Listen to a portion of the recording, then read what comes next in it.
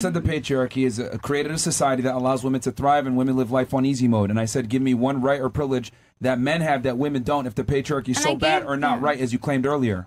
And you couldn't give one. I gave one immediately. I said the fact that men are naturally approached with so much more respect. And I refuted that because chivalry exists and women actually get way more respect than men do. And women get more opportunities given to them just because they're a woman. They don't earn respect like men have to. Men must earn respect. Women